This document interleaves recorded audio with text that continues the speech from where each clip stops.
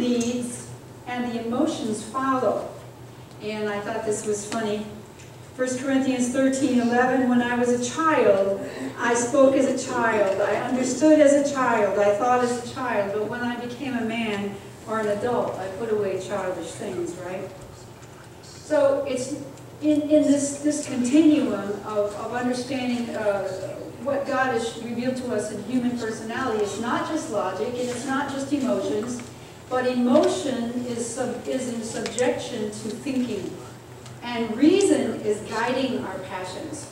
So that even in this scripture, 2 Corinthians 10:5, it says, casting down arguments and every high thing that exalts itself against the knowledge of God and bringing every thought into captivity to the obedience of Christ. Amen. So to me, that's been part of the way I've had to live my life. I can't live by just my emotions. God has called mature Christians to live by the principle of His Word, and the mind has to be over the emotions, because He wanted to preserve the image of God as He created it. God has also provided for the distinction of the sexes. And while we're going to talk about a subject that we almost never talk about, at least not anymore, because modern day practice has been eroding the distinction between the sexes, but God's Word provides us some guidelines. So as His ambassadors on this planet, what can we learn from these guidelines? Remembering that the head of Christ is God, but head of every man is Christ, and the head of the woman is the man, and the head of Christ is God. This time, notice that Christ is the head of man. And can we trust a man or a husband if Christ is the head of him? Yes, if I certainly can I? And also notice that God is the head of Christ because of the incarnation when Jesus came as a man. And Jesus, was subject to whom? His Father. Even though He was equal to His Father. So I'm learning that a wife's position is very much like Christ's in this present world, and it's a voluntary submission, still knowing that in God's sight and plan that I've been redeemed from any curse, that I'm an equal participant in God's grace. I can still submit to my husband for the smooth running of the family. Amen. Just like Jesus submitted Himself, made Himself lower than the angels, but still He is King of Kings and Lord of Lords. Amen. A wife who knows that her husband is the image and glory of God, notice that he's the image and glory of God. A wife who knows that her husband is the image and glory of God will do everything in her power to ensure that he sits with the elders in the, in that Proverbs 31 thing. Proverbs 31, virtuous woman, not just a thing. That she has supported her husband so that he is able to be there in a ministering position. She'll back him and support him with consistency all the days of his life. Likewise, the woman is the glory of the man. The husband who knows that his wife is the glory of the man, or of him, will do all he can to ensure that she develops her talents to the fullest in the service of her family and her community and for God. He's not going to, nobody's want their wife to look like she's not a full developed person. It's when she is who she's been created to be that the husband goes, I'd like you to be my wife, right? And in that sense, she is the glory of the man. Not a trophy wife, though.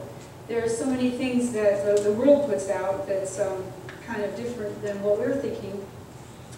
But in this distinction of the sexes, and I know that somebody's going to be mad at me, but if you are, please come and tell me. Don't tell the pastor. In case you didn't know that this was in the Bible, here it is. And it says that in Ezekiel chapter 44, verse 20 and 21, they shall neither shave their heads, nor let their hair grow long, but they shall keep their hair well trimmed. No priest shall drink wine when he enters the inner court. Here it is right here, talking about God's men, that they're not supposed to shave their head with a razor bulb, which is very popular these days. And a lot of people do that because it makes their life easier. However, God gave them some hair, and if they still have them, they're supposed to do something about keeping their hair well trimmed. But men are not supposed to have their hair real long. So, and in 1 Corinthians chapter 11, verse 15, it says, but if a woman have long hair, it's a glory to her. Now, by the way, you can be sure that whatever woman who's here today or anywhere else thinks that she has the shortest hair in the room or whatever, she still has a style that's a feminine style. And if that style was on her husband or another man, we would say, that looks odd. So I don't care how short or your long hair your hair is today, I'm sure that you have made your hair part of being a woman. And if it wasn't, then all these beauty shops would be out of business, right? So now you can talk to me about that later. But God is just trying to combat the confusion of the sexes. And God addresses the clothing issue to continue the assurance that outwardly the distinction of the sexes will be preserved. This was back in Deuteronomy. Woman's not supposed to wear man's clothing. Man's not supposed to put on woman's clothing. What do we call this? We call this cross-dressing. That's right. There's not supposed to be cross-dressing going on. Men are supposed to look like men. Women are supposed to look like women. And remember, it's these hard distinctions that the full spectrum of the character of God is expressed. So if everybody looks what we call unisex, then guess what? We no longer reflect male and female. We're no longer reflecting the whole character of God. And that's what this is about. So think about this part just a little bit with me. The strength of a courageous father and the tenderness of a mother are all part of the love of God. I'm not saying that women aren't courageous or men aren't tender, but those aspects of God's personality are out there in the stereotype of a mother and a father. Nevertheless, neither is the man without the woman, neither the woman without the man in the Lord. For as the woman is of the man, even so the man also by the woman, but all things of God. So we know that Adam was created first. Eve came out from him, from his own DNA. And as wonderful as that is, guess what? The next child that was born came out of the woman. So it's all things are of God. So we're not talking about somebody coming up and, this meant I was supposed to be done. I'll get done right away. I'm just going to let these images speak for themselves without too much comment. As well as these images, as we share this glorious gospel with our family and community, we'll soon find out that we are in a politically incorrect minority who still believes in a definition of marriage as being between a man and a woman. And we believe in that, and other people, let alone they don't even believe in marriage. Satan has planned the obliteration of the sexes. Do you know what obliteration means? It means he wants to totally wipe out any difference between male and female.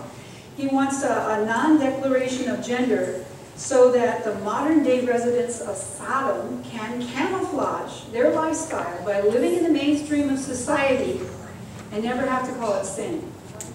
But sin by any other name is still sin. Amen. And because it is a deformation of the character and the image of the true living God.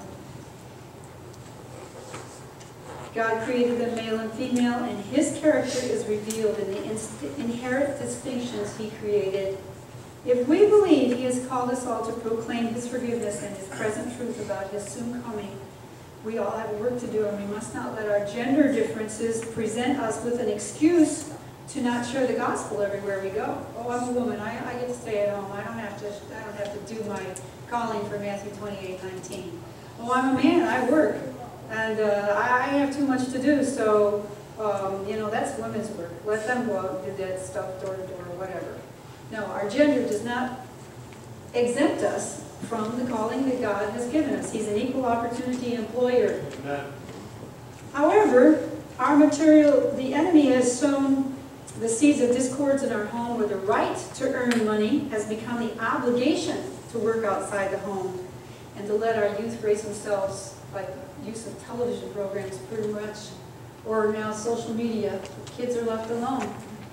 Likewise, our materialistic society has reached its tentacles into our home with a violent result. Well, you used to have to only have a car, now you have to have 2 cars, and you have to have a boat. You used to have to only have 2 cars and a boat, now you have to have 2 cars, a boat, and a summer home. You used to have to only have 2 cars and a boat, now you have to have 2 cars, a boat, a summer home, and fill in the blank. Oh my. It's materialistic, and money is one of the biggest reasons for divorce, people not being able to solve that problem. So divorce, then you end up with the custody battles and the children being separated from their parents, and it is the destruction of the home, and that's Satan's plan. All because we can't figure out who does what when.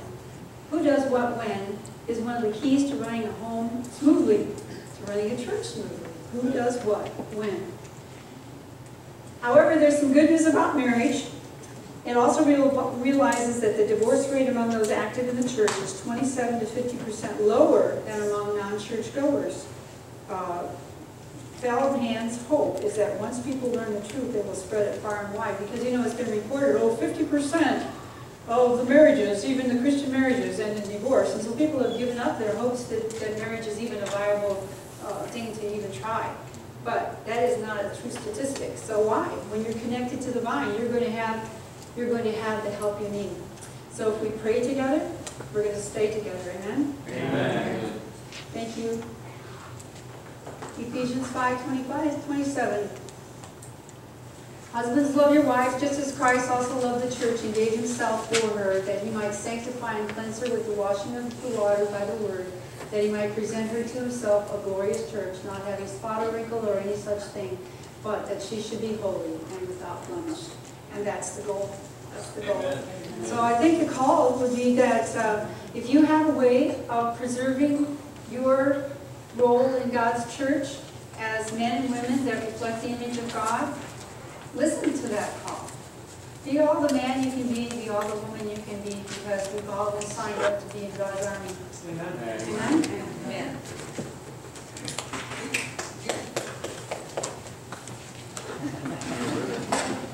Oh yes, our closing hymn will be number 335, What a Wonderful Savior.